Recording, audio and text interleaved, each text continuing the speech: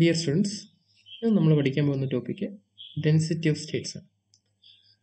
To determine the actual number of electrons in a given energy state, we have to calculate the density of states. അതായത് നമുക്ക് calculate ചെയ്യേണ്ടത് actually what is the total number of electrons with an energy E. ഒരു മെറ്റലിനകത്ത് ഒരു given energy given energy എന്ന് പറയുമ്പോൾ ഇക്കും E plus ഡിയും എന്ന എനർജിക്ക് ഈ ഡിഫറൻസ് എനർജിയുള്ള എത്ര നമ്പർ ഓഫ് ഇലക്ട്രോൺസ് ഉണ്ടെന്ന് കണ്ടുപിടിക്കണം. അത് കണ്ടുപിടിക്കണമെങ്കിൽ actually we should know few things.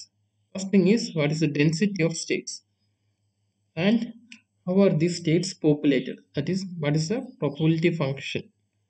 So we write n of e dE is equal to g of e into f of e dE. ഇവിടെ g of e എന്നാണ് നമ്മൾ density of States dose എന്ന് പറയുന്നത്. f of e is the probability distribution function.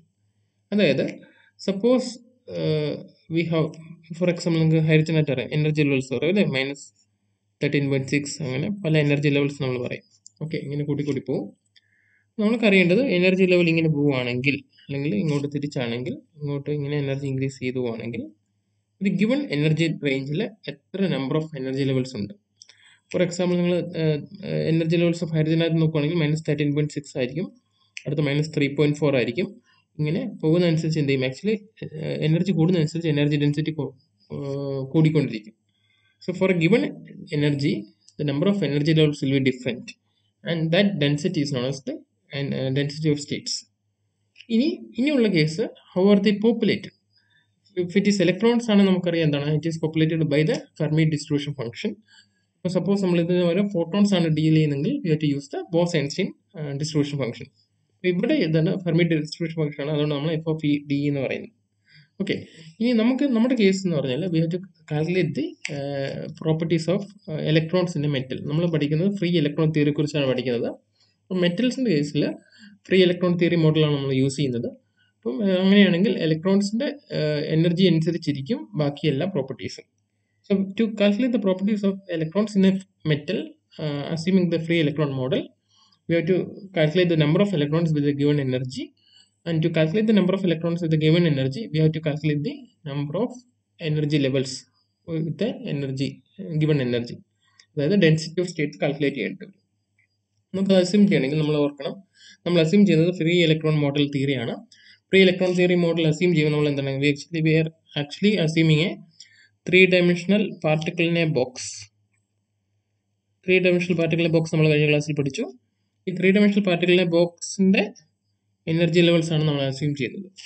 So നമുക്ക് കിട്ടിയ relation എന്തായിരുന്നു, it was given by ഈ N is equal അല്ലെങ്കിൽ energy was given by nx² plus ny² plus nz² into h² divide by 8ma² എന്ന് കണ്ടുപിടിച്ചു അല്ലേ. എന്നിട്ട് നമ്മൾ പറഞ്ഞു ഗ്രൗണ്ട് സ്റ്റേറ്റ് എനർജി എന്ന് പറയുന്നത് 111, പിന്നെ എന്ത് പറഞ്ഞു 211, 112, 121 അതാണ് സെക്കൻഡ് എനർജി. പിന്നെ ഇങ്ങനെ നമ്മൾ ഹയർ എനർജി ലെവൽസ് എല്ലാം ഡിസ്കസ് ചെയ്തു. ഓക്കെ, നമുക്കിനി കാൽക്കുലേറ്റ് ചെയ്യുന്നത് എന്താണ്, what is the density of state for this state. അതായത് നമ്മൾ കാൽക്കുലേറ്റ് ചെയ്ത് എന്താണ്, ആക്ച്വലി നമ്മൾ ഫസ്റ്റ് ഇത് 3E0 എന്ന് അസ്യൂം ചെയ്താൽ എനർജി ഉണ്ട്. ഇത് എത്ര വരും, ഇത് 4 + 6E0 വരും. നമുക്കറിയേണ്ടത് ഒരു ഗിവൺ എനർജി ലെവലിൽ എത്ര നമ്പർ ഓഫ് സ്റ്റേറ്റ്സ് ഉണ്ടെന്ന് അസ്യൂം ചെയ്യണം. അതാണ് നമ്മൾ കാൽക്കുലേറ്റ് ചെയ്യാൻ പോകുന്നത്. Okay, so for that we are going to consider a 3-dimensional space. നമ്മൾ X Y Z Cartesian space എന്ന് കൺസിഡർ ചെയ്യുന്ന പോലെ actually we R considering A space with nx, ny and nz. Okay, അപ്പോൾ nx, ny, nz എന്ന ഡയമെൻഷൻസിലുള്ള ഒരു space consider ചെയ്യണം. അതായത് V R considering A nx,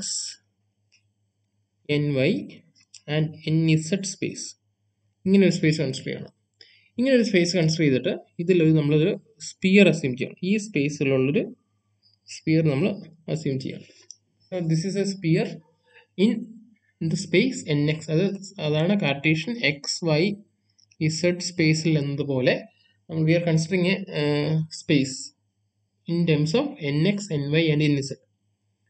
so what will be the importance of A sphere here അല്ലേ.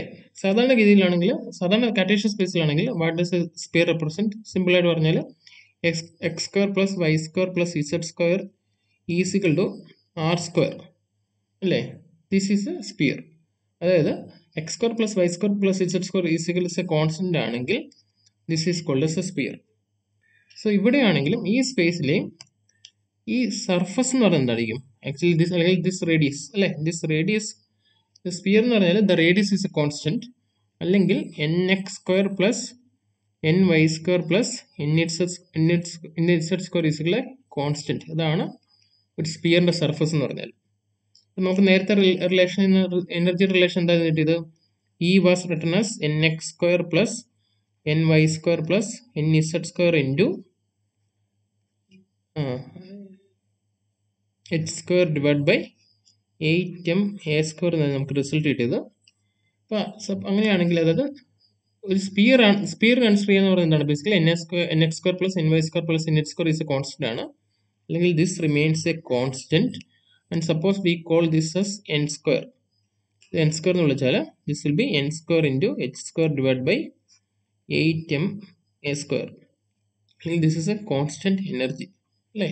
അല്ലെങ്കിൽ സിമ്പിളായിട്ട് പറഞ്ഞാൽ ഈ N X N Y N Z എന്ന സ്പേസിലെ ഒരു സ്പിയറിന്റെ സർഫസ് എന്ന് പറഞ്ഞാൽ it represents energy levels with the same energy value അല്ലെ? ഒരു കോൺസ്റ്റന്റ് എനർജി ഉള്ള എനർജി ലെവൽസിനെ എല്ലാം എന്താണ്? It can be represented as the energy levels residing in the surface of the sphere. അതായത് ഈ സ്പിയറിന്റെ സർഫസിലുള്ള എല്ലാ എനർജി ലെവൽസും, അല്ലെങ്കിൽ N X N Y N Z corresponding ആയിട്ട് N X square plus N Y square plus N H square is A constant എന്ന് പറയുന്ന energy levels എല്ലാം എന്താണ്? It's A constant energy level. Okay, അതായത് അപ്പോൾ സപ്പോസ് അങ്ങനെയാണെങ്കിൽ നമുക്ക് എന്ത് ചെയ്യണം? നമുക്ക് സപ്പോസ് ഈ സർഫസിലുള്ള നമ്പർ ഓഫ് സ്റ്റേറ്റ്സ് കാണണം. ഞാൻ ഒന്നുകൂടെ വരയ്ക്കാം. ഈ സ്പിയർ ബേസിക്കലി എന്താണ്? നമുക്ക് N X N Y and N Z. Okay, നമ്മൾ സ്പിയർ വരയ്ക്കുന്നു. അപ്പോൾ നമുക്ക് ഡെൻസിറ്റി ഓഫ് സ്റ്റേറ്റ്സ് കാണണമെങ്കിൽ എന്തുകൊണ്ട് എടുക്കണം? ആക്ച്വലി ഈ ഒരു സ്പിയറിനും ഇതുപോലെ ഞാൻ വേറൊരു സ്പിയർ വരയ്ക്കാം. ആക്ച്വലി എന്താണ്? ഒരു ഔട്ടർ സ്പിയർ.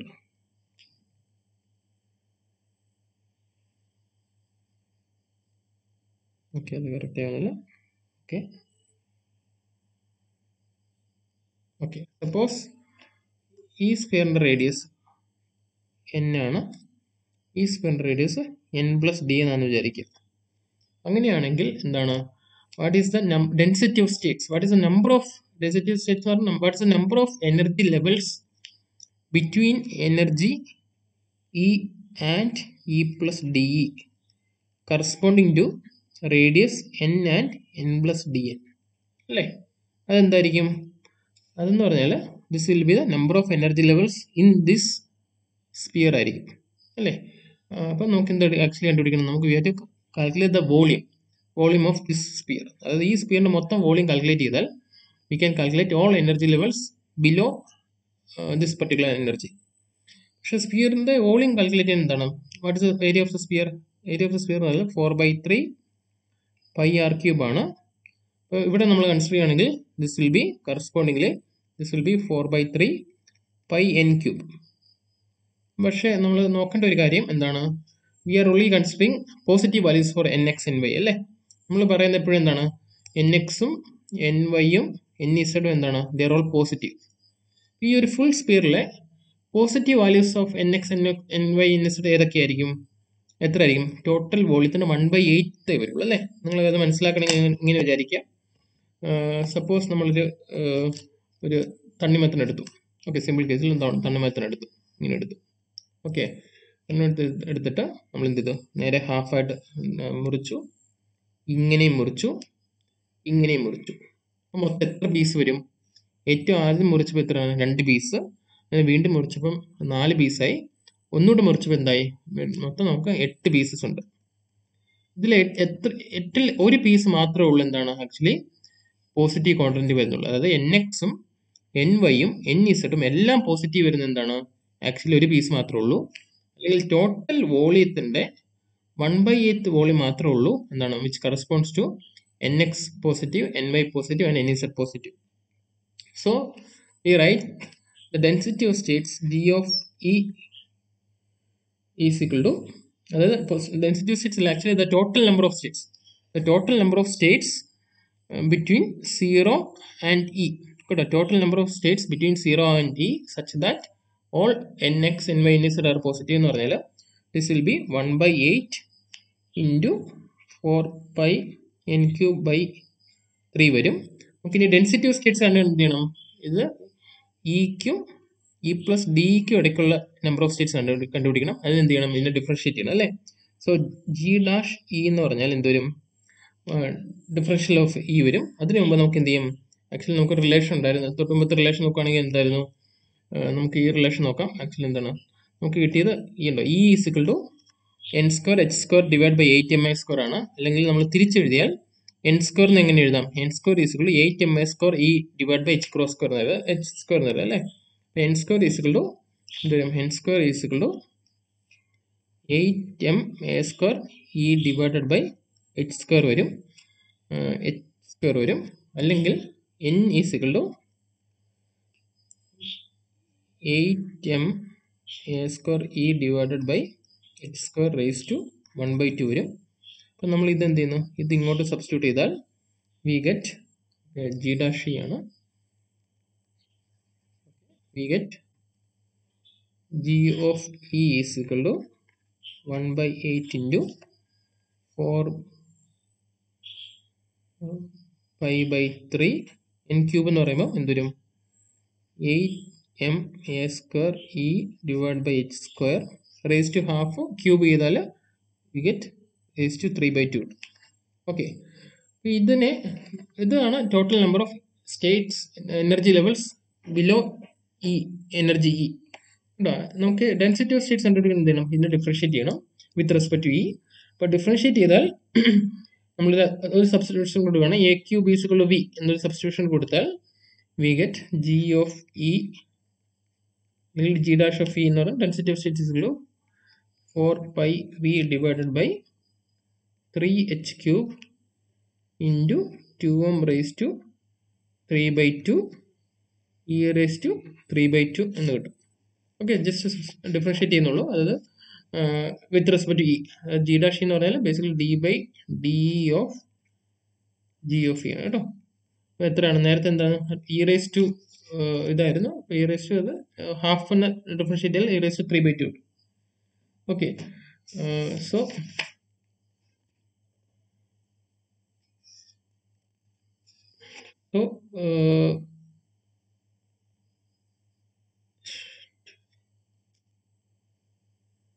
ഇത് മിസ്റ്റേക്ക് വന്നു, സോറി, ജി ഡാഷ് ഇ അല്ല, ഇത് എന്താണ് ആക്ച്വലി എന്താണ് ജി ഓഫ് ഇ ആണ് ഇത് വരുന്നത് കേട്ടോ.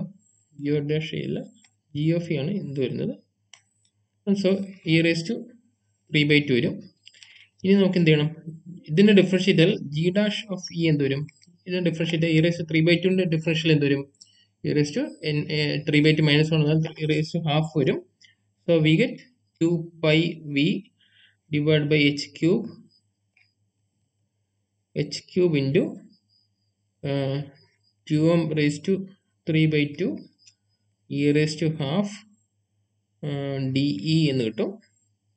ഓക്കെ, ഇനി നമ്മൾ രണ്ട് കൺസിഡറേഷൻ കൂടി ചെയ്യുവാണ്.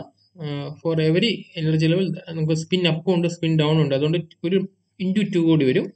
മാത്രമല്ല density of States per unit volume കാണുവാണെങ്കിൽ divide by വിയും കൂടി ചെയ്താൽ we get final density of States per unit volume എന്ന് പറഞ്ഞാൽ we get G dash of E D E is equal to 4π/h³ into 2m raise to 3/2 e raised to half dE വരും. Okay, so this is the relation for density of states of electrons in a metal അല്ലെങ്കിൽ free electron model വെച്ചിട്ട് 3-dimensional പാർട്ടിക്കിളിനെ ബോക്സിൻ്റെ energy levels consider ചെയ്താൽ ഉള്ള density of States per unit വോളിയത്തിനുള്ള റിലേഷനാണ് ഈ relation. Thank you.